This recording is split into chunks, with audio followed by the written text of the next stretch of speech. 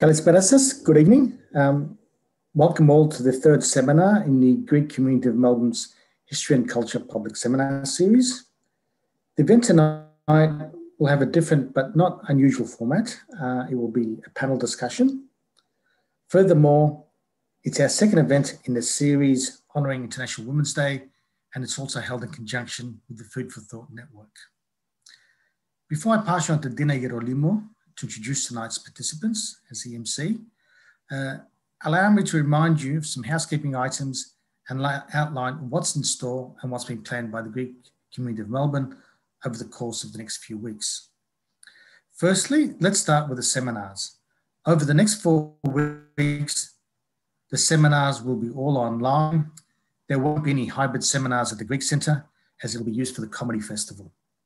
All these seminars will be delivered by a series of blockbuster international speakers, all world-acclaimed academics that have excelled in their field of research.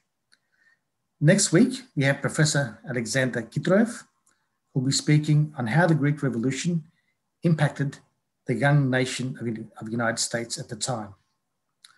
On the 1st of April, we have Professor Paschalis Kyriakopoulos, who will be looking at aspects of the Greek political thought as intellectuals try to articulate visions of freedom brought about by the revolution. And on the 8th of April, we have the enigmatic Professor Paul Cartledge discussing Thebes, the forgotten city of ancient Greece. So please stay tuned to our upcoming notifications. Furthermore, let me remind you that this weekend we have the Greek Music Festival, which to an extent is a cut-down version of our street festival. There will be numerous bands performing, but please book online. Spaces are limited and entry is free. I think I've said enough. Enjoy the evening. Over to you, Dina. Thank you, Nick. Good evening, everyone, and welcome to tonight's panel discussion. This event is in lieu of International Women's Day 2020. It was on last year's seminar program, but the pandemic got in the way and it was postponed. I'd like to thank those who responded to the call to participate, the panelists participate in this discussion, and for waiting 1 whole year to discuss some very important issues that touch many generations of Greek Australians. Special thanks to the Food for Thought Network, who has included tonight's seminar in their calendar of events. Also, many thanks to the Greek community, and especially to Nick Dallas, the coordinator of the seminars, for including this panel discussion to this year's program, despite the fact that it does not follow the theme of the 200th anniversary of the 1821 revolution. Our panelists tonight are Anthea Tsaousis, a third-generation Greek Australian, if I'm not mistaken, with a keen interest for community and philanthropic work. Is a member of AHEPA and well-known aficionado of gastronomy and a food blogger. She turned her love for food into a career by becoming the food buyer for BP. Our panel tonight, on the panel tonight, is also Victoria Kyriakopoulos, a journalist who has written for some of the largest publications in Australia, former manager of the Hellenic Initiative Australia. She is currently communications manager at the Ethnic Communities Council of Victoria. Esther Anatolitis is among the panelists. Esther is one of the most well-known arts advocates and activists in Australia. She has been in leadership positions in the arts sector for over 2 decades and recognized as one of the most influential people in arts and culture. Varvara Ioannnou is the founder and president of the Food for Thought Network. She has a long and distinguished career in the education and training sector.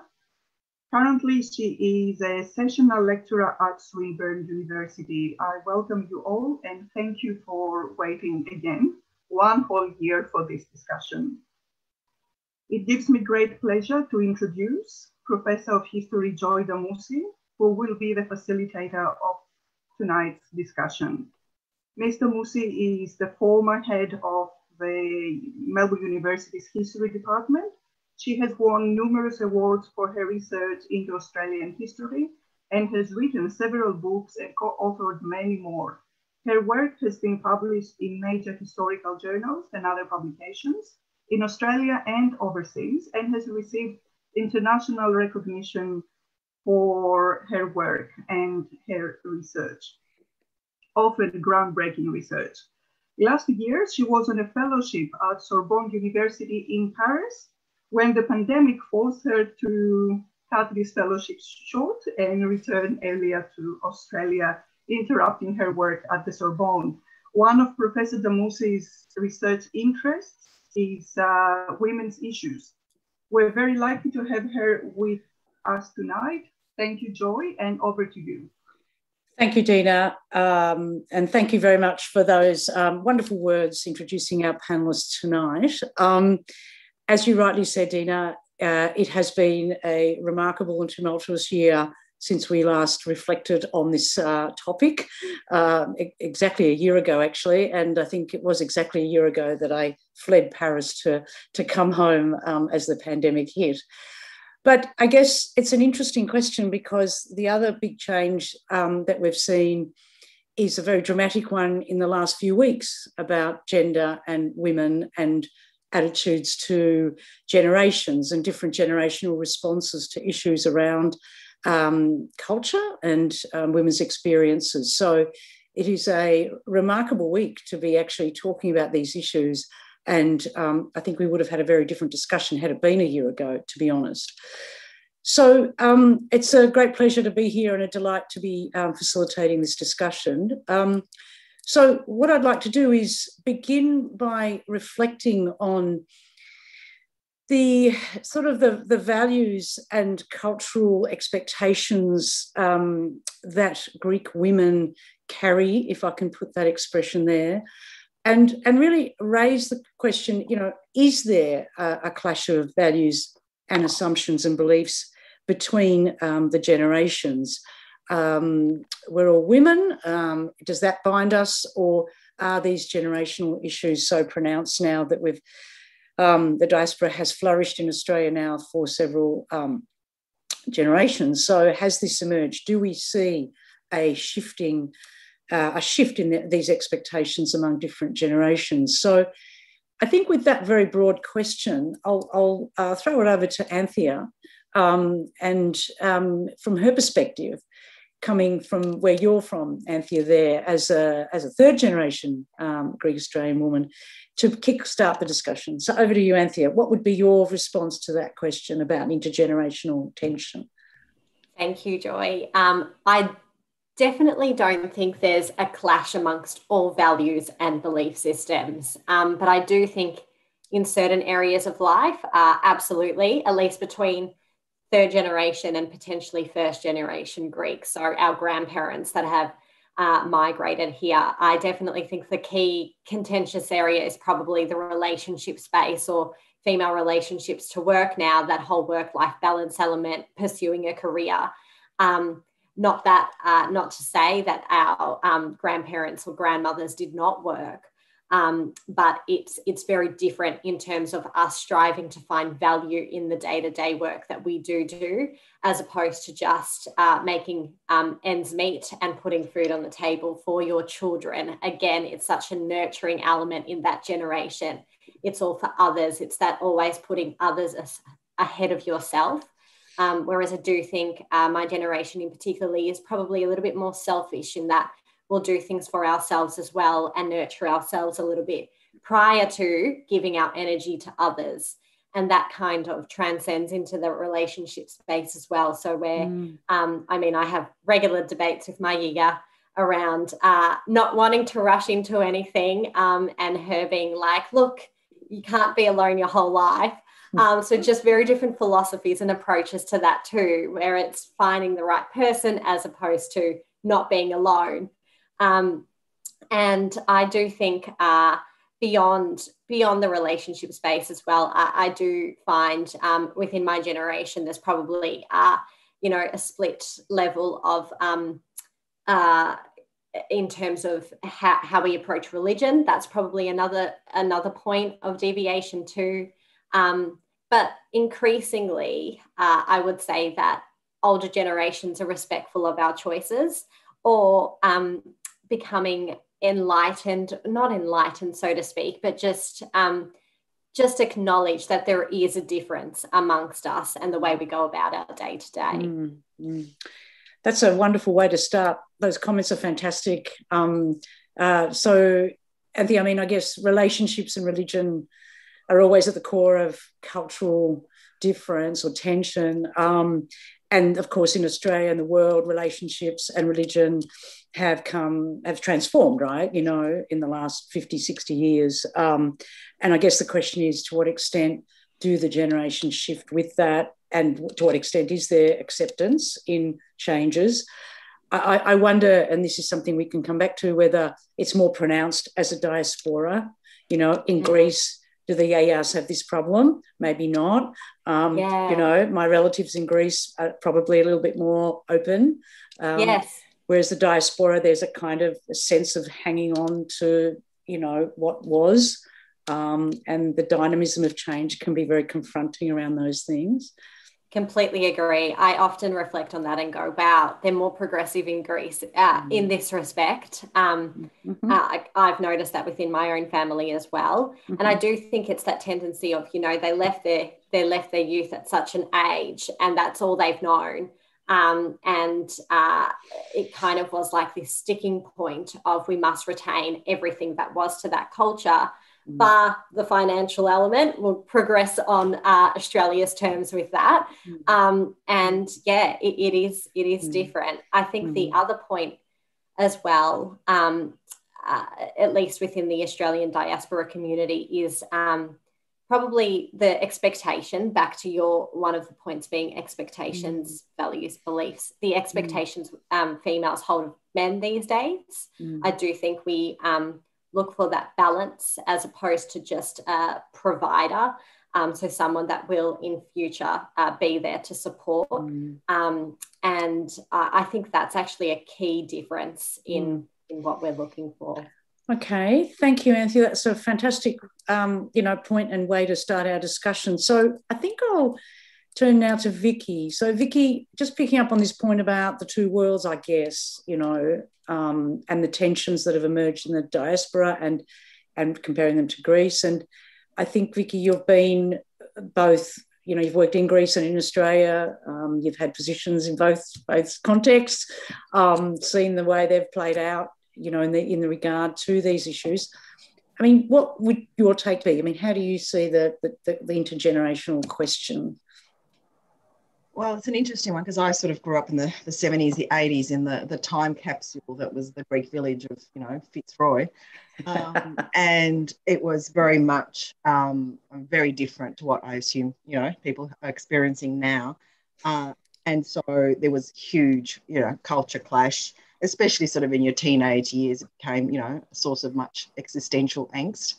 Those sort of expectations and, you know, led to very much a double life for a lot of people back then. You know, you lived the palatable life that your parents kind of knew about. And then you kind of had this other external world that you lived in and you were professional in. And, you know, as you get older, it didn't change for a while. You know, you still had to sort of censor who you were to some degree because they just couldn't cope with it, you know. And that was always a bit of a source of angst for me growing up.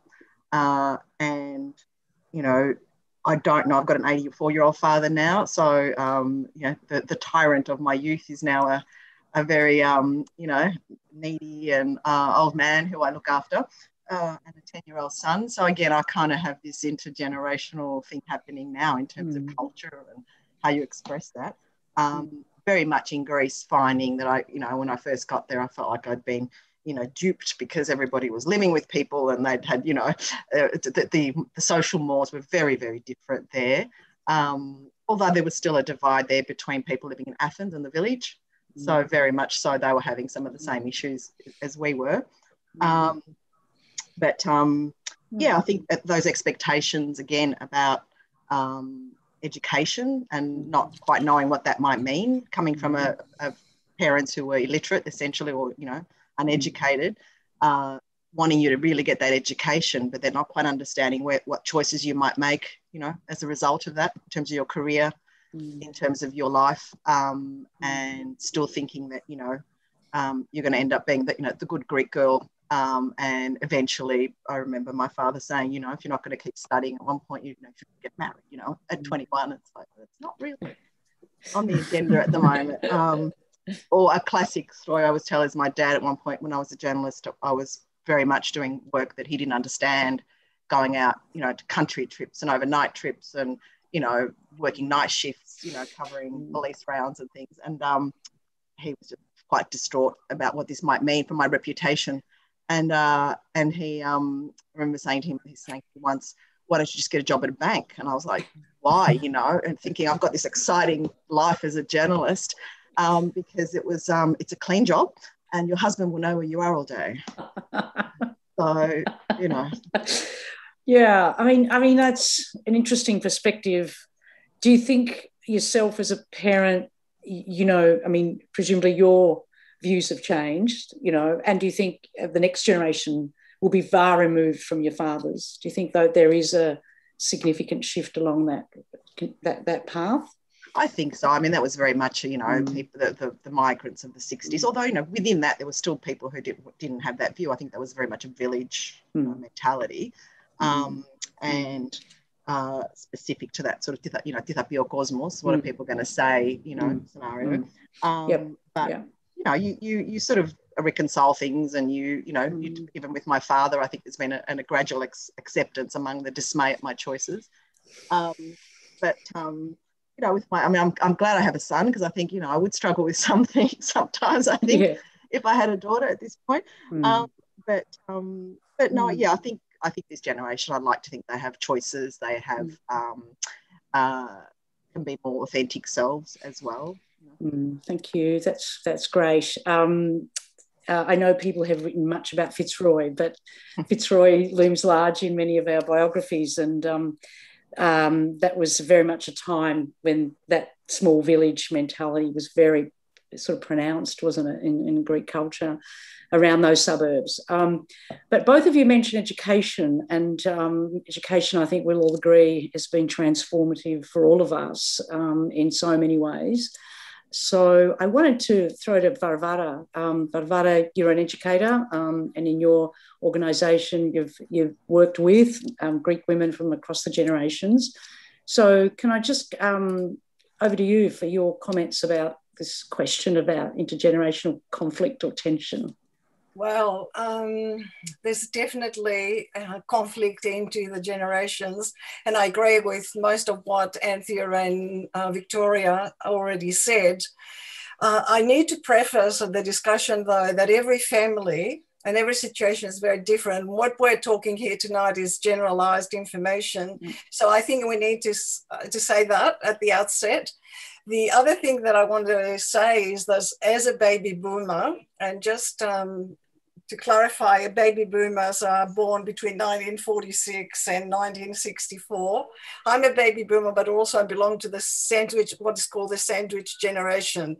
Women of my generation have had it really hard in the 60s and early till mid 70s, I would say, because they lived in two different worlds. The parents, most of the parents, like 75%, looking at the literature, came from rural environments, and they were not educated. They came from the village. So they came from what is called the collectivist society. And in the collectivist society, we've got values. They value the family and the government, or the group is responsible for everybody's well-being. They valued philotimo. You had to be an ikokira. You had to work hard, listen to your father and mother and all of that. The assumptions that they made were that they were the best, they knew best, and they tried to preserve what they brought here. They believed that in order to progress in society, you had to go on with education. You will uphold the family name. So looking good and Kyriakopoulos, very much part of that mentality. You would marry a Greek boy. okay?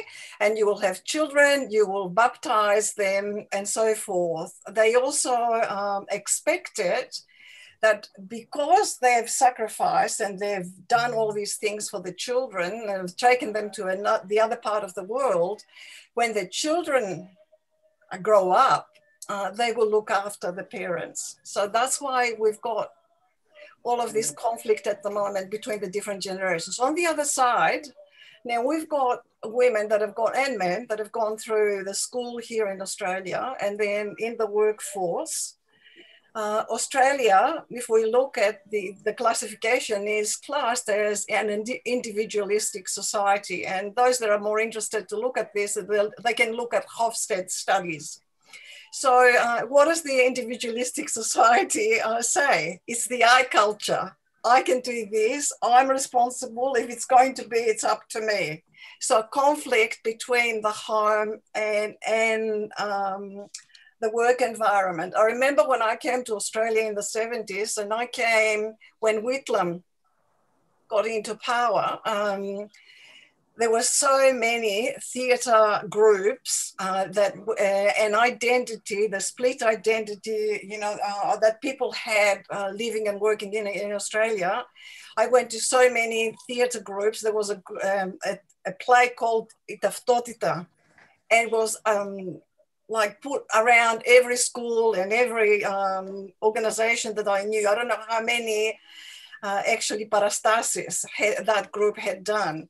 So there is definitely conflict, and the conflicts occur because the values that the parents have and the values from the prevailing culture that we live is very different. In all of that as well, we had, up till then, we had the prevailing philosophy of assimilation. It wasn't until, you know, Whitlam and then Fraser that implemented multiculturalism, and things started to change. When I was meeting people that were born here and came to Australia, they didn't even want to identify and say that they were of Greek background. And that continued till 2000, when I was going around and meeting women that were born here and talking to them about Greek community organizations and whether they were involved. Their response was, oh, they're daggy, who wants to get involved with those? And I'd ask the question, they didn't even want to identify. That's why I called the network Food for Thought Network. The other thing that I found when in my first career as a teacher, when we were trying to implement bilingual programs in an inner suburban school, the worst opponents were people of Greek background or migrant women that were brought up here because of the indoctrination that had occurred through this assimilationist policy. Mm-hmm. So obviously education has got a lot to do with it. And Vicky said before, yeah, people in Greece are more progressive. We have to be careful who we compare with. If we look at the educated women here in Victoria and the educated families with children and those in Greece or cities, I think Vicky made the differentiation between villages and cities, of course. There's a huge difference. But if we even compare children of educated parents, there wouldn't be that many differences now between the third generation, like Anthea's age and my children, to my sister's children in Greece, for example. So there's definitely conflict, and my generation has had a really hard time. So, and I think we need to understand why. So I hope that I've provided a bit of a context.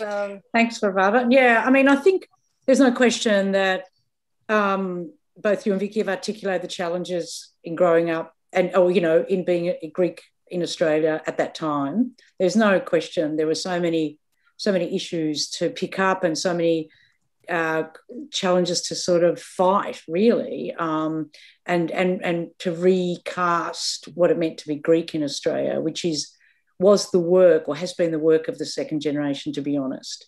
That recasting takes enormous amount of effort and energy and exhaustion, quite frankly. So I think that's what we've seen here, and you've articulated that very well. Thank you. So, Esther, over to you. You've heard the comments of the others. I was from your point of view and your perspective in the arts as well, how have you perceived this question? I mean, what's your take on intergenerational tensions and issues? How would you articulate them? Oh, look, it is super complex and a really interesting question. Again, it's thank you to Dina and to Varvara for bringing us together. And I'm on the lands of the Bunwarang and the Wurundjeri people of the Kulin Nation today, but I was born on Gadigal land in Sydney, and I'm, with my family, twice migrants. So my parents migrated in '64. We all moved back to Greece, Yapanda, in 1980, and then we moved back, and then my parents moved back in 2010, so they live there now. My sister lives in Canada and has been there for over 20 years, and I've also lived in Germany as well as in Greece and Melbourne for 20 years now.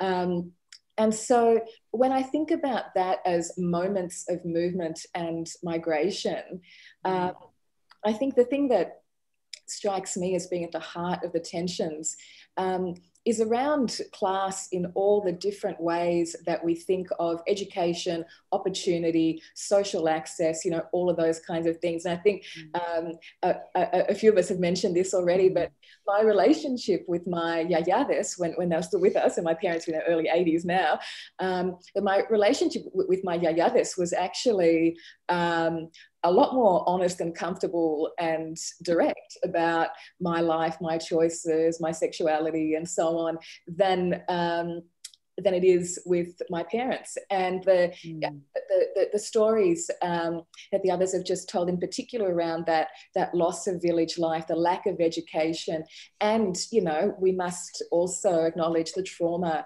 of migration, which for an early adult was not exactly the most well thought through choice. I mean, my mother often says, well, I got on the boat because everyone else did. And while my parents thought and articulate that they came to Australia for a better life, they never for a moment, I guess, came to grips with or even discussed with their peers that a better life would mean a different life. It wasn't the same life, but better. And so they were to have children who had different accents, who spoke a different language, who brought home very, alienating and anxiety-inducing ideas. And then there was the saving face and so on among their peers in terms of, not just the Didabiokosmos, but the whole kind of, axioprepia and, things that we've discussed. And the trauma of their migration, there was no older generation for them to walk down the street and speak to. My grandparents on one side were illiterate, had no phone, you had to make an appointment basically. So to walk 3 kilometres and get them to come to their place to speak on the phone. And even then, they didn't want to upset their parents, with the difficulties of what they're experiencing. And so all of that led to, for example, I've worked with my father in factories and workshops, and there are ways in which, we dealt with closeness through making. But there are aspects of my relationship with my mother that are irreconcilable and insurmountable, in a gulf that doesn't seem to be able to be crossed. And that's not something that I experience with my yayades. Yeah, that's very interesting. I never knew my grandparents for all sorts of reasons that many of you will understand. They were there in Greece, the parents came out. So, but I see my mother and her relationship with her grandchildren, and it is a interesting relationship, isn't it? That it's that one where actually this intergenerational tension might be somewhat softened ultimately as you get older, maybe not. But I think coming back to Varvara's point, in a way it is very individual depending on your circumstance and family, I think. But on the other hand, we can all sort of relate to the fact that things are very different for us and, were for that first generation. Obviously, the reasons you've been saying, Esther, that incredible trauma of migration, and let's not underestimate that.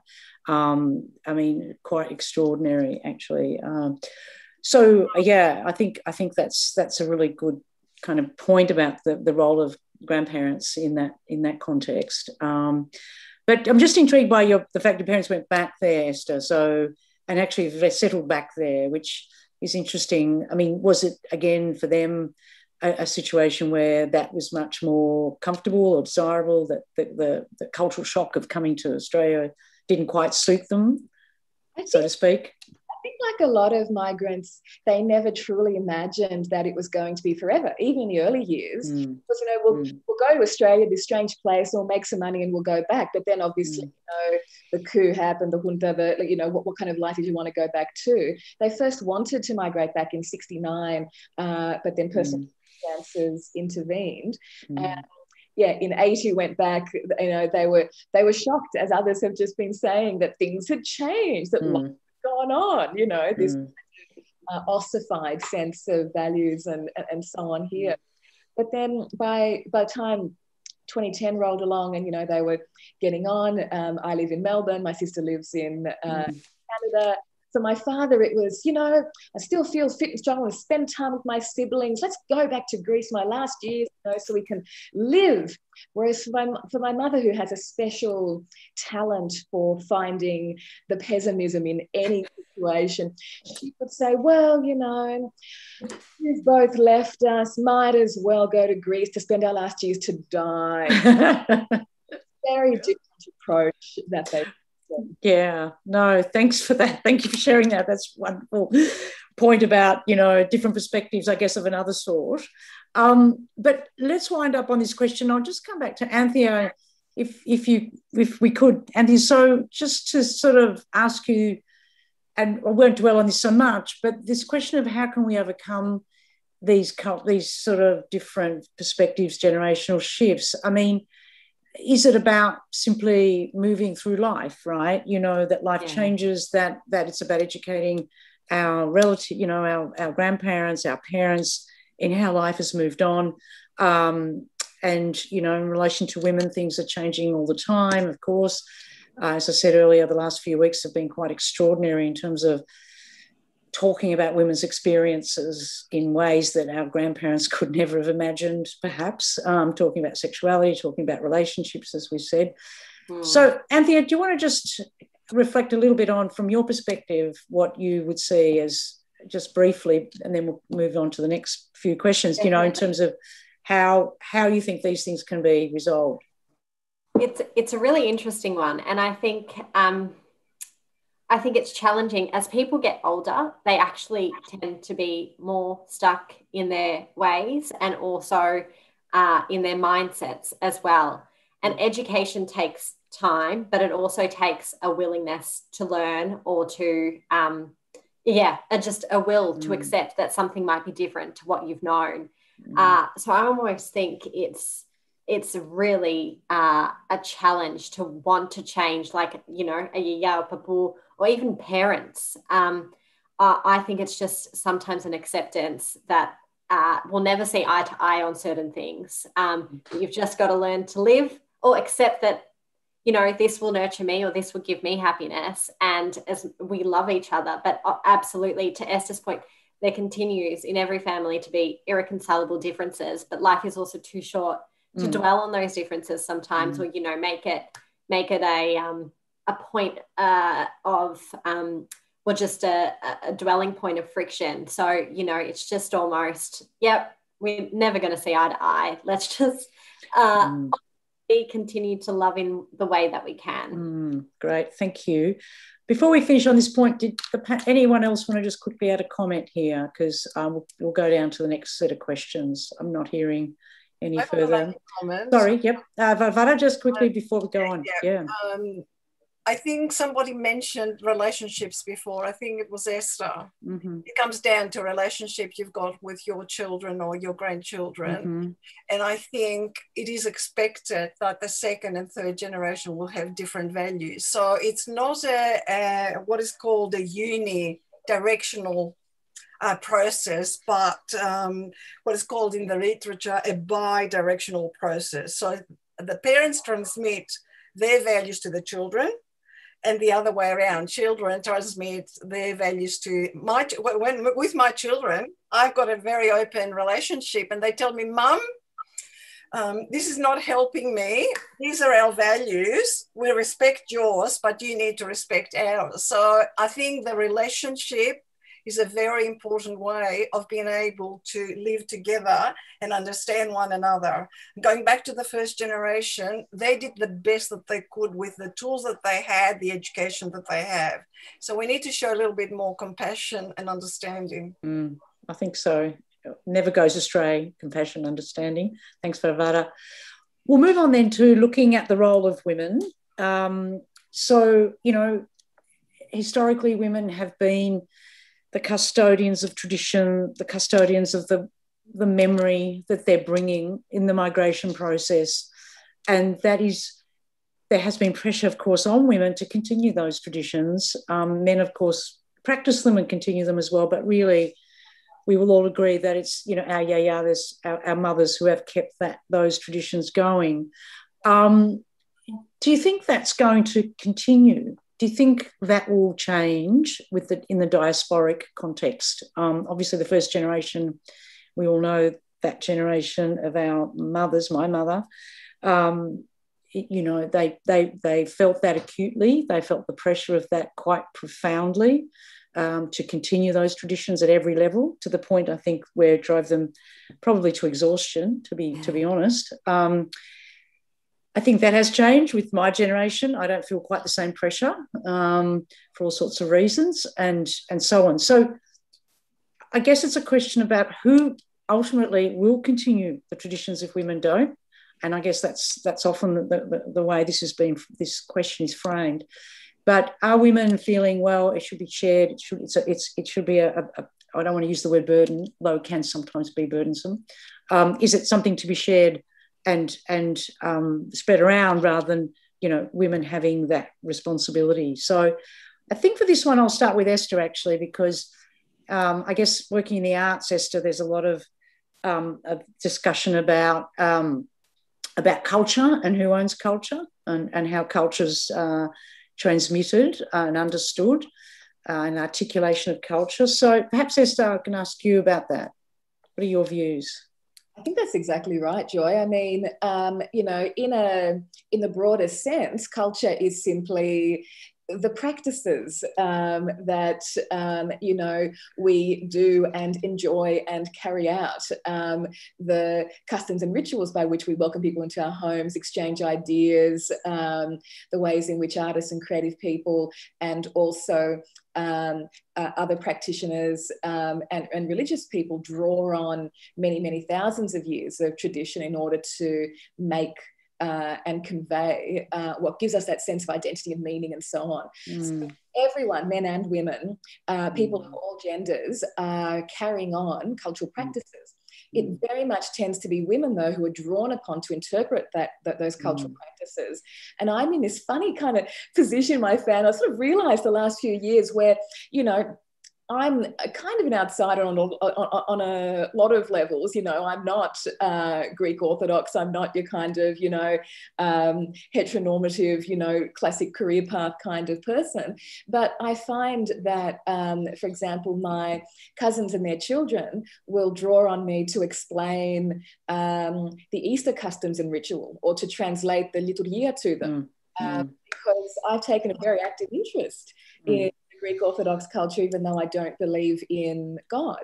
I had a very awkward conversation with one of my cousins about just under 20 years ago, hello if he's here, who asked me and honoured me with the invitation to be the godmother of his firstborn son. And to his great surprise and disappointment, I said no. But I said no because to be a kubara is the embodiment, the instantiation of that child's relationship with the church. It's not just the christening, I'll buy the kufetes, you know, we'll have a nice time and you know. And I think for parents who are raising their children in a Greek Orthodox way, it would be important to have a kubara who had not only a sense of that knowledge, but absolutely the values and the belief to be nurturing, you know, in that way. And I've always wondered, we've not really discussed it over the years, and I hope that he has understood. But it was simply not something that I could say yes to. Even though in many other contexts, I'm drawn upon for traditions and cultural knowledge. Thanks, Esther. It's very complex, isn't it, the relationship that women do have to culture, as you've so beautifully articulated there with that example. Thank you for that. Vicky, I don't know how much you've written about this sort of thing. I'm sure you've written extensively about this question, but what would you say around this idea of, I guess, cultural transmission, cultural memory, cultural custodianship? I mean, how do you see your role too, but generally on this one? It's been a very interesting journey for me on this front because, you know, women are very much, you know, the bearers of culture. And my mother died when I was 25. And until then, you just kind of assumed that it was just going to be around, things happened around you, and you were sort of quite passive. And after that, I had to take a very deliberate, you know, make a deliberate choice to be Greek or to what, in terms of what I was going to carry on. And being a mother, obviously, brought that on as well later on. But I was quite confronted by that. And I think that sort of set me off on a path of, if I'm going to carry this on, what am I carrying on? I need to understand what I'm carrying on. And I sort of immersed myself from that point very much in, you know, Greek culture and understanding that. Spent a lot of time in Greece. It became, you know, my subject matter professionally to some degree, you know, more and more. Writing about it, exploring it, you know, as a chronicler of the diaspora, as a travel writer, and sort of discovering Greece, you know, traveling through Greece, trying to find the food, the tastes of my childhood, you know, and then wanting to cook and, you know, do that for my family. And you do, I mean, you know, when you're surrounded by it, as I said, even in Australia, those who come from, you know, as big extended families, I think it sort of just happens around them, and the cousins and Easter, and it's put on. If I have to do Greek Easter, I have to do Greek Easter, and I have to make the soup, and I have to do everything, and drag my son to church, and I've taken him to Greek school, as much to his horror, and it, you know, you have to do it quite deliberately, as I said, and that comes naturally sometimes, and some things don't. And I've sort of reconciled that with myself and what I feel comfortable doing. And unlike Esther said, you know, the religious stuff, I really like the rituals and the traditions, but I can't, you know, although I did have this discussion with my son about, you know, the Easter bunny just as being just as incongruous as dad. So as God, sorry. So, you know, you can believe what you want to believe. Yeah, so I think for me, it's been very much a big part of my life and my sort of journey, trying to sort of reconcile that culture and accepting what I can pass on and can't. Because again, you know, you're not surrounded by it, so I can only pass on. And you do need to have an authentic relationship with your child. You can't sort of put the professional Greek hat on constantly and ramming it down someone's throat. It's got to become what's naturally, and you hope that they love the things that you love about the culture. You know, I took my son to Greece a couple of times. You know, you try to expose them to what it is, but then they'll have to find their own thing ultimately. Exactly. Yeah. No, I that's right. And I mean, your point resonates very much with me in terms of the big family. We don't have a big family here in Australia. It's very much us, you know, the small nuclear family, as it were. And I have, you know, I owe a huge debt to my sisters, who are much more conscientious on this front than I am about the culture. But, you know, I can be a bit more passive because they are incredibly active on this front. But I know those big extended Greek families where culture happens and you walk into it and it sort of appears. It's so much harder, I think, when, you've got kind of a lot more work to do if you don't have that infrastructure, if I could put it like that. But it is a really interesting question about, I guess, how much you can do as well, you know, and what parts of it can naturally, organically continue, but other parts have to sort of be worked out. Religion is a huge one, and I'm sure we'll come back to that towards the end. But yeah, that's the one I think many of us have wrestled with in terms of what components of religion are those components you'd like to pass on, and those perhaps you might be more critical of. Thanks, Vicky. Over to you, Anthea. There we go.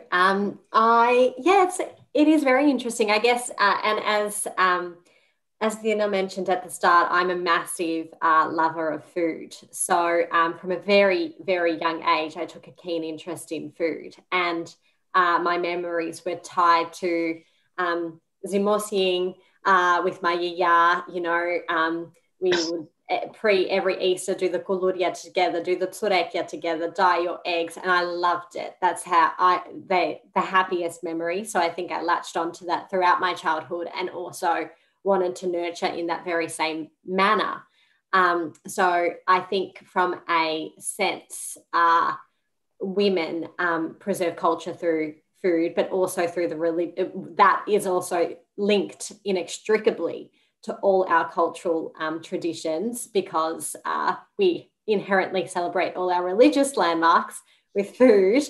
But even beyond that, you think of a nemosino, you make your goleva, like it's everything. Everything comes back to food. So I think for me, it was very easy to kind of take on that role, even within the family, within my generation, of retaining that cultural element. What I do worry about most is probably in the generations of the future. So, hereafter my kids and so forth, is probably language beyond anything else. Because even within, my parents' generation, but even I see some of their uncles and aunties that were probably a bit more attuned to adjusting than my yaya was, and learnt English and speak English to their grandchildren that are a little younger than I, and they don't go to Greek school. So I think language is probably what I'm most concerned about, because that's not really connected to either females or males. It's another appreciation element. And I do feel, sadly, that potentially our Greek language system within Australia has kind of decreased over time, and ensuring that people are connected to our Greek culture through language has deteriorated. But beyond that, I am shocked, within my generation, we still have, when I went to uni, Nougat still existed, and that kind of spurred an element of, wow, there's like these Greek events, and then you really begin to feel proud of your culture again. I think everyone goes through this period, at least in your teenage years, where you try to distance from it. It still occurred in my generation, undoubtedly, as Vicky mentioned, and Esther mentioned too, it occurred in your generation. But I think once you start traveling to Greece, and then once you get into those more your 20s, you really do realize, wow, we've got a great culture. And as you become more educated, but not educated in the sense of book smart, just culturally attuned, you respect the fact that you've got a rich culture to draw back to. And other people, just friends that aren't of those richer cultures, latch onto it as well, or want to learn about it more. And you go, wow, I should take pride in this. So I think it's an evolving relationship with culture. But I guess where I worry about it most is through our language more than anything. Thanks for raising language. It's so important, isn't it? And as a Greek school rebel, I have suffered the burden of that rebellion. My Greek is appalling, for those of you who've had the, pleasure, I use that word, of listening to it. But yeah, look, I think you're right, absolutely. I mean, I guess the quick question I was going to actually ask you, do you feel responsibility for carrying it on?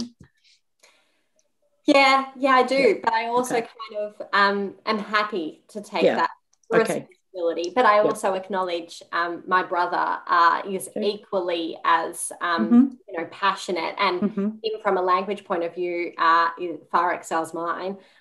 So in different areas, we've both retained our love.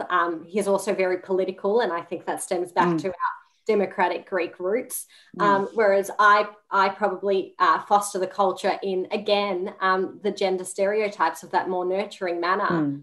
So it's interesting. It's kind of played out organically like that in my family, but every family is different. So, Thank you. Varvara, over to you. Wow. I know you love this question. It's so interesting. This is a very good question. So off you go. It's not really a straight answer. So who are the carriers for culture? It depends again on the families and the role models that the children have.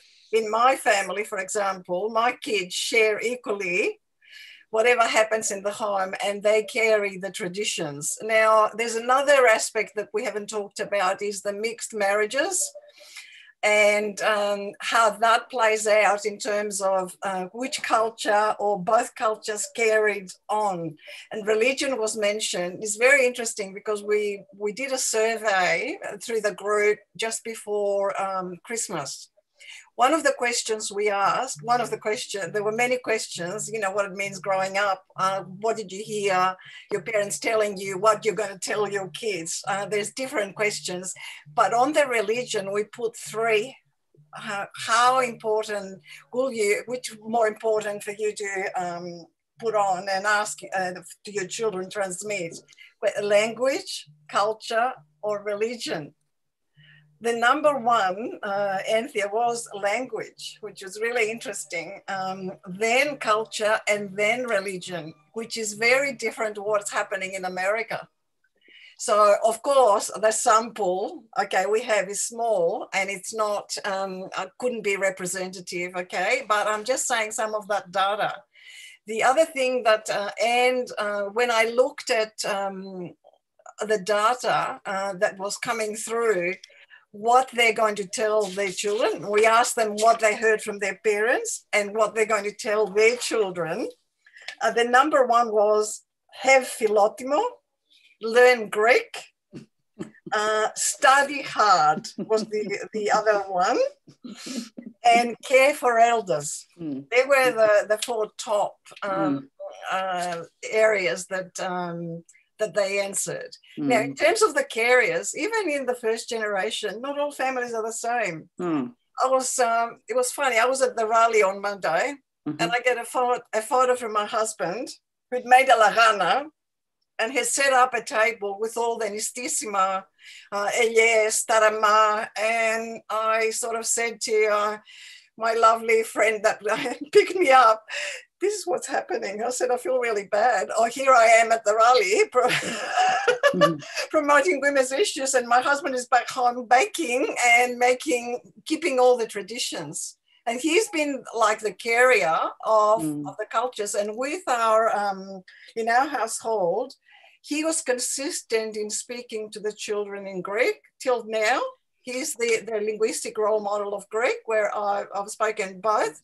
Now, it's a very different scenario with the grandchildren. Although my children are very fluent in Greek, and my daughter married a non-Greek, so they speak English at home. The same with my son. I only speak to the granddaughters in Greek. How well they will learn Greek is a question mark. But as long as they have a positive association towards the language and the culture, and we're able to take them back to Greece, that's fine. So again, it differs from family and generation to generation. Thank you, Varvara. It does differ. That's true. And I think that point you made there is very pertinent, that as long as there is a positive association with the culture, however defined and whatever that looks like, I think that's a very enduring principle to keep, fighting for or aspiring towards. So the final kind of wind-up question really is this question about how we have reinvented ourselves in the diaspora, and are we still doing that? I mean, is that a dynamic process? Around religion, around sexuality, around relationships, around language. I mean, are we in this process of reinvention from generation to generation, or does there still this sort of persistent idea of the good Greek girl, is that still out there? I mean, I have no idea. I was never a good Greek girl by any measure. So I failed that test quite significantly. And I know because my parents did have an ideal. They were that generation, and I never met, I didn't meet so many of those markers. However, I'm intrigued to hear our panelists' view on this, whether that still is there, or have we successfully, constructed that out of existence, as it were, and we're now so dynamic and engaged with the world, and there's so many sort of changes that fantasy, because I think it is a fantasy, is not in our consciousness. So I'll start with Vicky actually on this one. What's your view, Vicky? I think this one is very individual, and I think it does, very much depend on your experience. For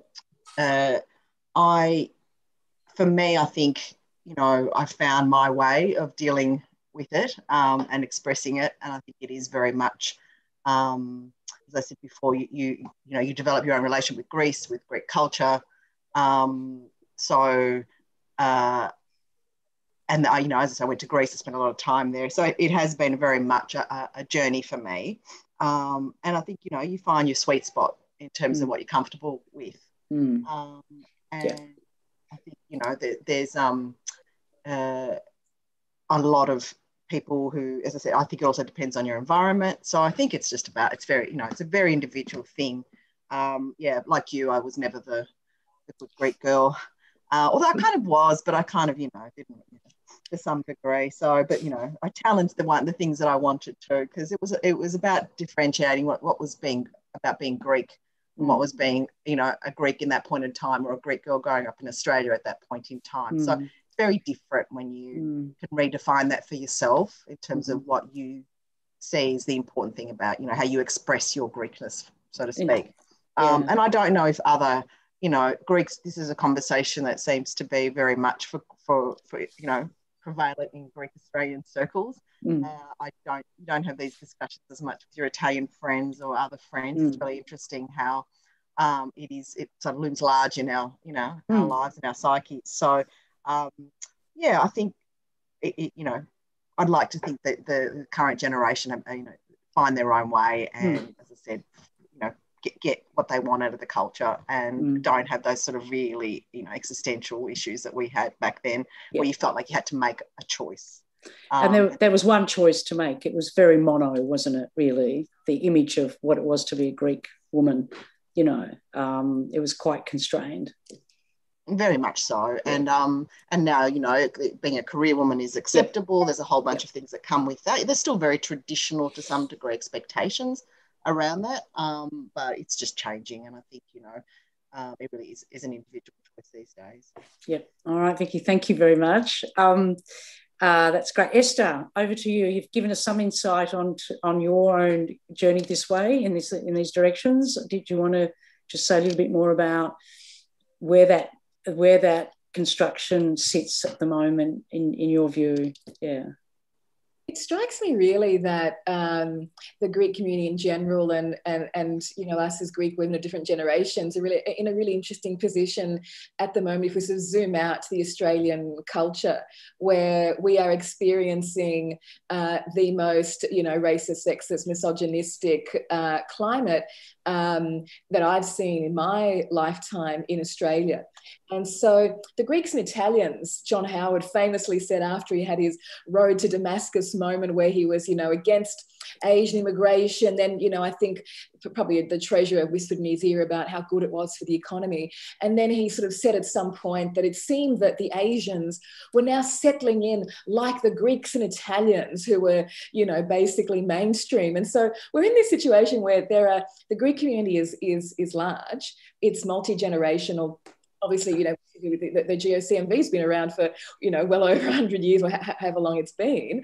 And so we're in this position where when we think about the rest of Australian society, that we are both, majoritarian and minoritarian. We have an obligation to call out racism, sexism, and misogyny when we look at the range of cultures who are, being attacked at a particular time. And then we have the responsibility to then kind of flip that and not be focused on who is being the focus of those attacks, but to look at, a minority, cliched white male Australian culture that is, absolutely scared to death of no longer being the majority, no longer having the right to, as we've been discussing throughout, preserve culture, be the interpreters of culture, be the authority on culture. And so I think it puts us in, a position of responsibility for ourselves, our relationships, our communities, our families, and the broader Australian culture. Okay, great. Thanks, Esther. Thank you for that. Yes, it's we can reflect perhaps on discussion time about the impact of the last few weeks, but I think there's been a massive realignment of all sorts, actually. These last few weeks have been incredible. Thank you for taking us to that point. I'll over to Varvara, and then I'll ask Anthea for the final words. So Varvara, over to you. This one about good Greek girl. I was also the black sheep in the family. I married late. I had children late, but I'm very hopeful of the new generation, and the interviews that I carried with the different women for the book, there's about 30 interviews, is a very mixed bag. We've got women that are very open about their sexuality, about going against their parents' wishes, others that have had it really hard.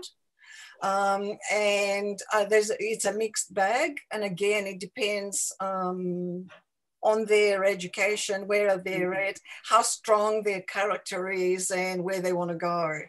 So, as I said, I'm really, really hopeful. And the advice that I would give to young women of the future, and what I tell my daughters and granddaughters, is be clear of where you want to go, be eclectic, choose the best bits of the Greek culture and the best bits of our multicultural society and the Australian culture, and also be respectful of your partner's culture if you've married outside, because we Greeks have this tendency of this superiority that our culture is the best, and that does not create a very happy environment. Okay, so thanks. Thanks, Varvara. No, thank you. No, that's very important, and selecting bits and pieces is a very important part of preserving but moving on, I guess. And so, Anthea, I'll leave it up to you to give us the final word on this about reinventing ourselves as Greek women, and perhaps completely, debunking the good Greek girl model. Absolutely. Well, I agree with what everyone has said so far. I think you can never be good enough for the Greek girl model, no matter how good you may be. So I think there's always something, someone will always find at fault. So I fully think by my generation, I'd like to hope that we are brazen enough to know that standard is idealistic, like you mentioned, Vicky and Joy. And I think by now there's the acceptance as well that strong Greek, we're very strong as Greek women. I think that's an inherent trait of us all, irrespective of the generation we've come from. And I think that is what's helping us to transcend the issues we continue to face, be they even as they're evolving as issues. They're probably my final words. Thank you, Anthea. Thank you very much. And before we kick into the Q&A, which we'll do now, we've already got some questions. Just a quick, enormous thank you to all our panelists for their eloquent and succinct and wonderfully engaging comments throughout the discussion. It's been a marvellous interaction, I think, on so many levels. So thank you. The questions are hotting up. So let me take a few questions now. This question is about language from Petros Rosakias. My question centres around language, which was raised and addressed so well by Anthea. Thank you. How important do you think access to the Greek language by future generation is in reference to identity and connection with family and the rich Greek culture? Can language and culture be decoupled? Interesting question. And then he says, there is only one good Greek girl in the Southern Hemisphere, and she happens to be, by pure coincidence, my mum. That's lovely. Thank you, Petros. But the uncoupling, Petros' question around the uncoupling of culture and language, is that possible? Anthea, maybe you should take this one up because you were the one who talked about language. Yeah, definitely. Can you do that?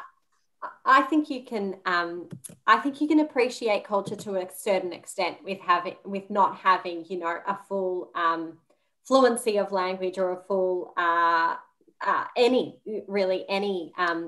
language under your belt. But I do think it gets to a point where, potentially your full knowledge of a culture is somewhat limited. I, for one, studied French and became fluent in French and preferred to continue that over my Greek studies. So stopped in year 10 for Greek, but can say that I'm still quite proficient in Greek. But again, I then developed a keen appreciation of French culture through learning French language. I just feel the two are intertwined. Okay. Anyone want to argue against that? Like that you can uncouple language from culture? Esther, do you have a comment there? And argue. Petro, για μένα η γλώσσα είναι απαραίτητη. Apparetiti. It is just there are aspects of, you know, being Greek Australian. You know, I've written on this subject on the separate aspects of my identity: the Greek, the Australian, and the Greek Australian. They are different. There are aspects, as Anthea just, you know, described. I also speak French and German. A small amount of Italian, but the process of learning Greek. And learning any language connects to the culture in a very deep way. But also, the process of learning language affects our brains in incredibly dynamic ways, like learning an art form.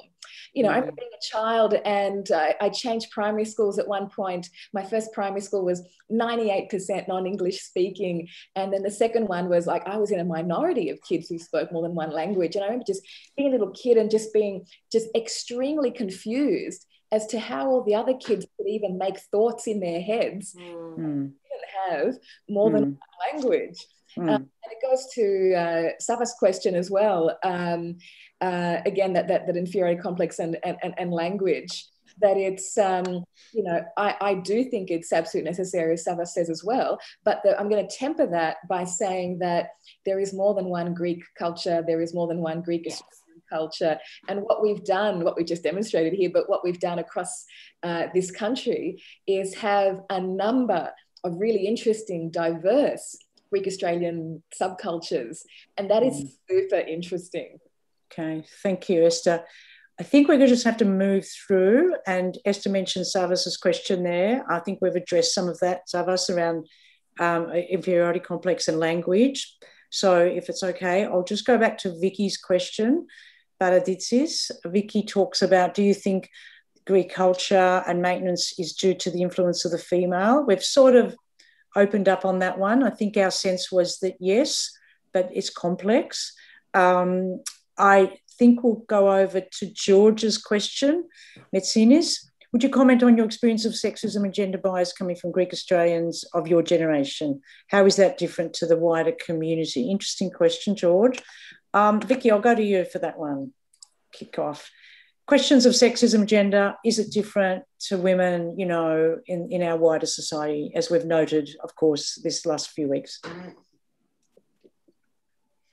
In terms of right now, at this point in time, I think certainly growing up, it was, you know, agori αυτό. So why can my brother do this? You know, I can't do this in agori. That was very strong.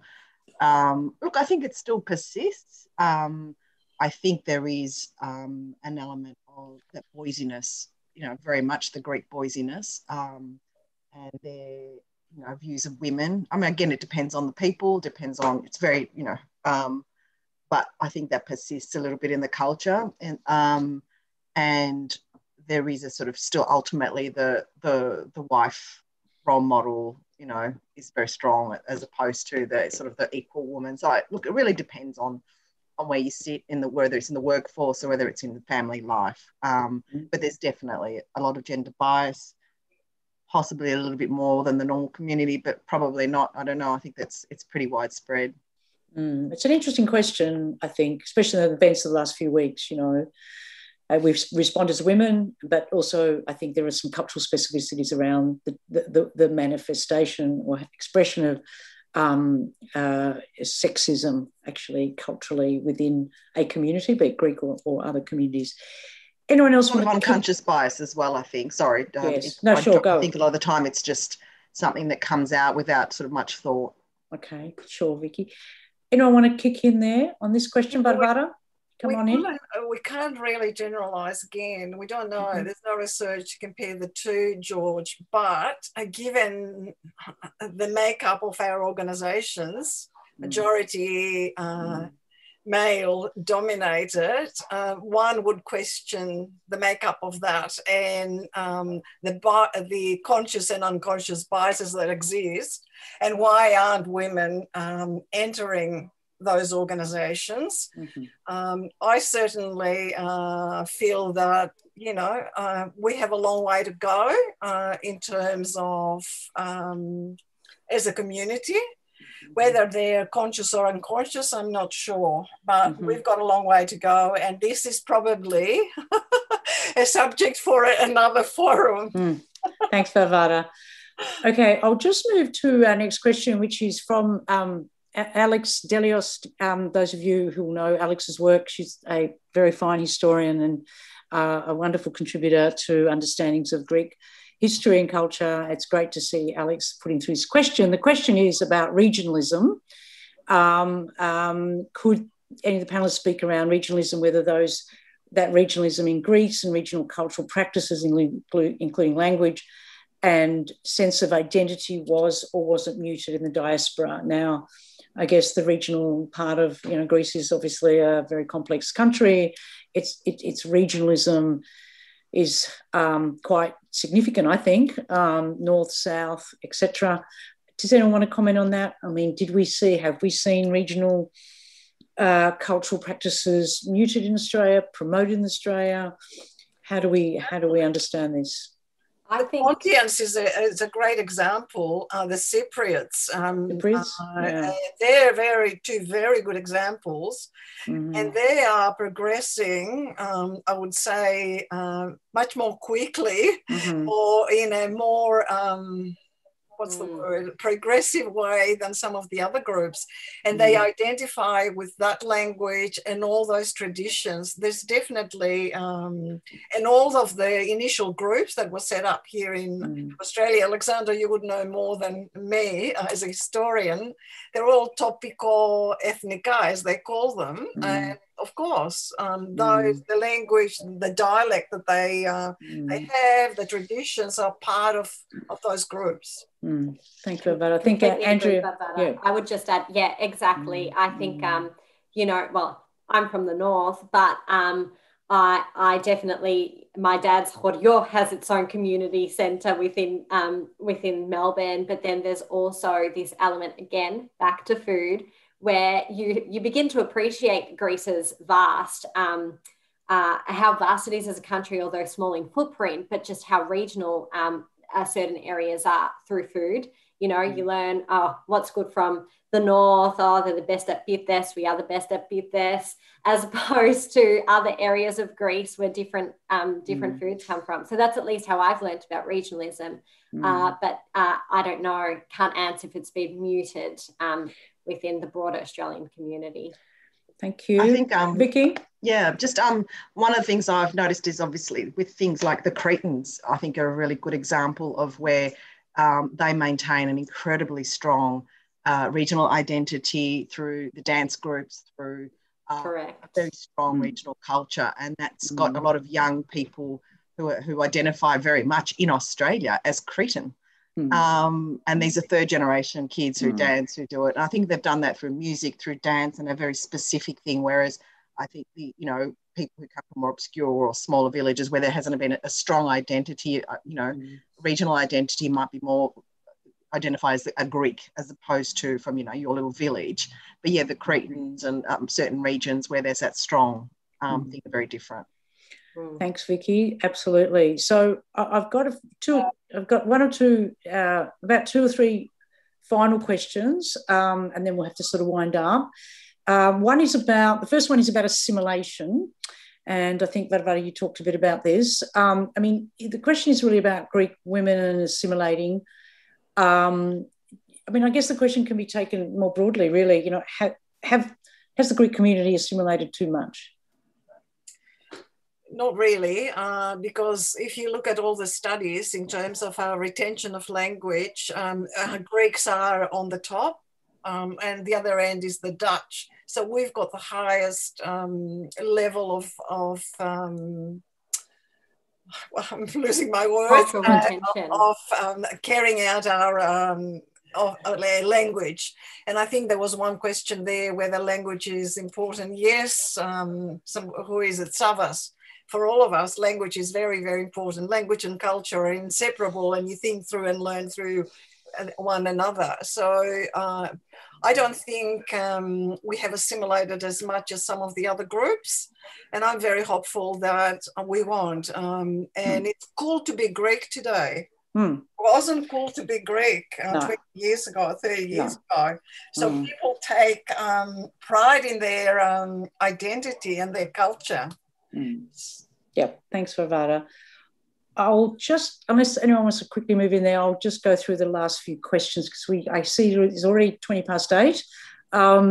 So Connie makes a nice comment here, a really interesting comment about how for the baby boomers, parents are aging and passing away, of course, and entering a new phase of disconnecting with culture and family. And I think that's a really interesting comment about what happens when your parents pass and the challenges there of connecting and maintaining the culture.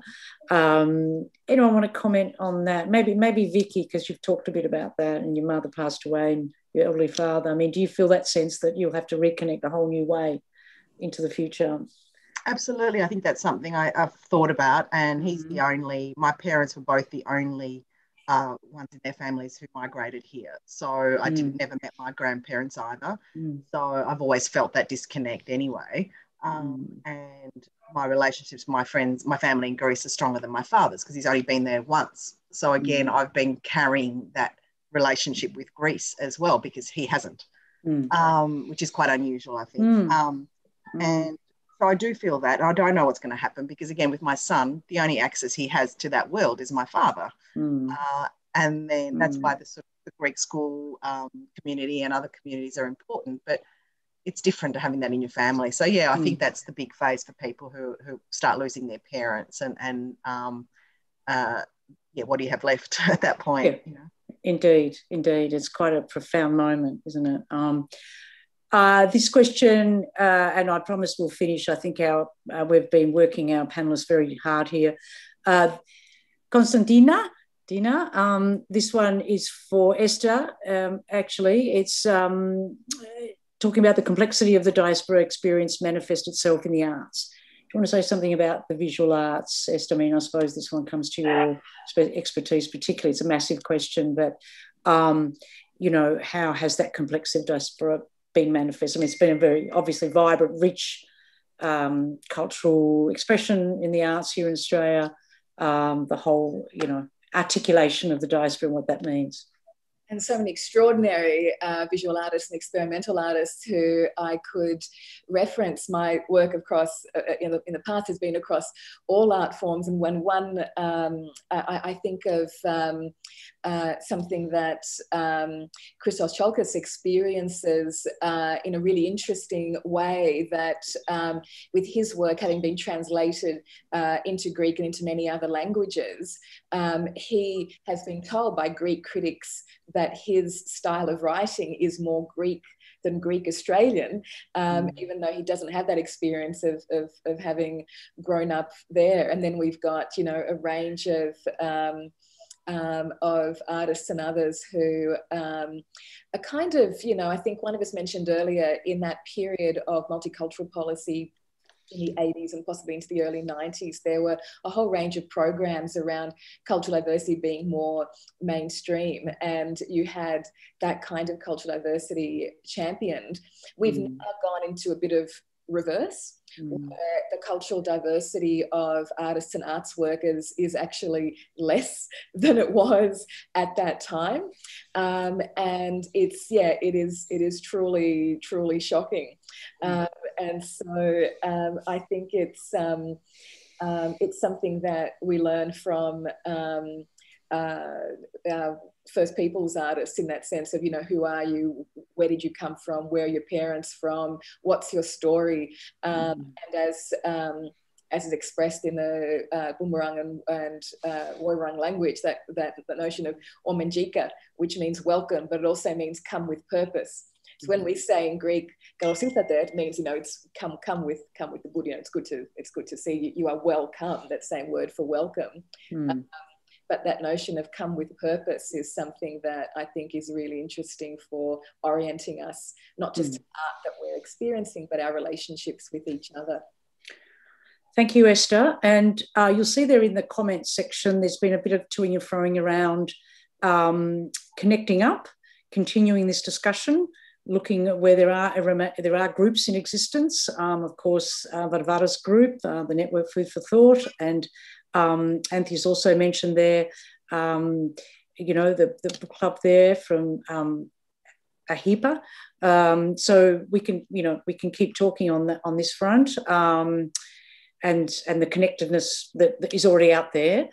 I think, though, at 8:25, we should give our panellists a rest, but not before. I'd like to ask them, if they wouldn't mind, just as we wind up, to just one sentence about the future and advice they would give to the women of the future, because one of our first questions was, how do you see Australians with Greek background in 2071, in 50 years?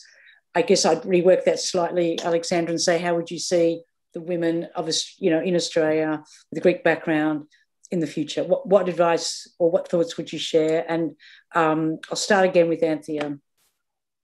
Just a sentence. Oh gosh. I would say be proud, be bold, and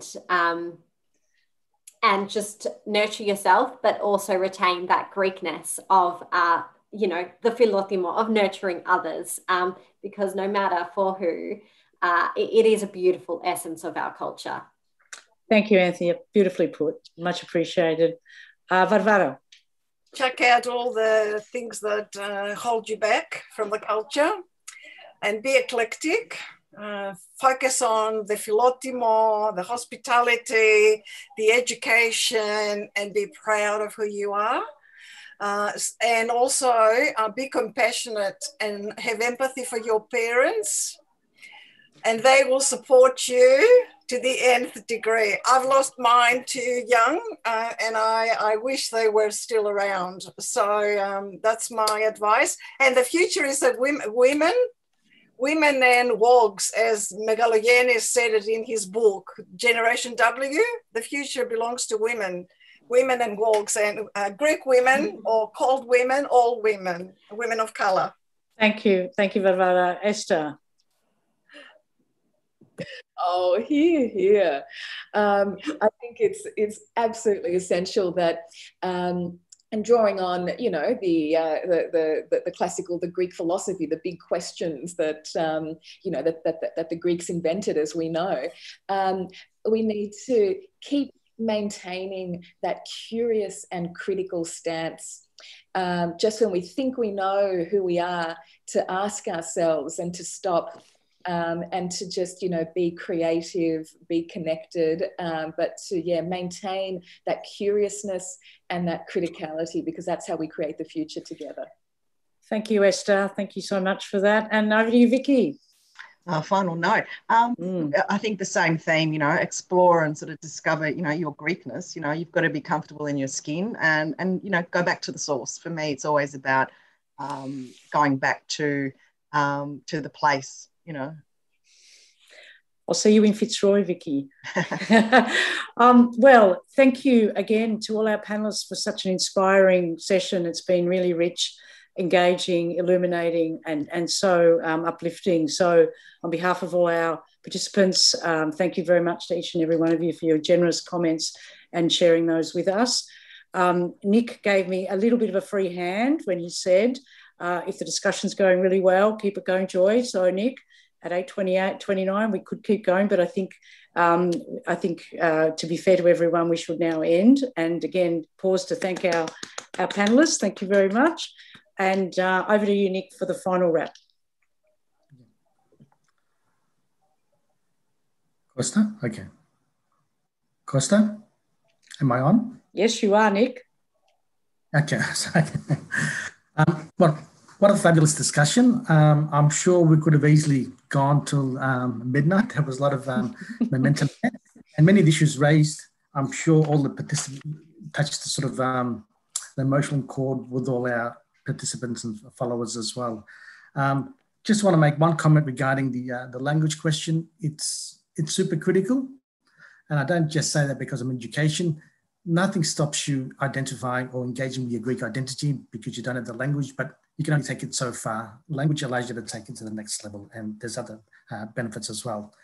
The only other thing I want to say, Joy, if you're still interested in improving that good Greek girl image, we do have a solution on the language front. The Greek community, Monday to Friday evenings, does have modern Greek for adult classes, so it's never too late. It's never too late, Nick. I will take you up on that one day, and you will be shocked, but I will do it. Thank you, everyone, for participating again. And just a reminder regarding next week's seminar by Dr. Alexander Kidrov. Okay, thank you again, and hope to see you next week and weeks to come. Thanks, Bye, Nick. everyone. Thanks, everyone. Thank you all. Thank Have you. a good evening. Bye. Thank you, everyone. Thanks, everyone. It was great. Fantastic. Thank you.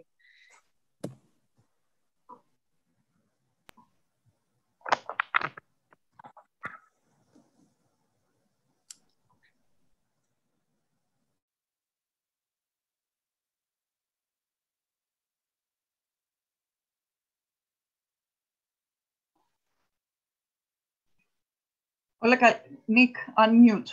Unmute. Yep, sorry. Just. Σ' ακούω.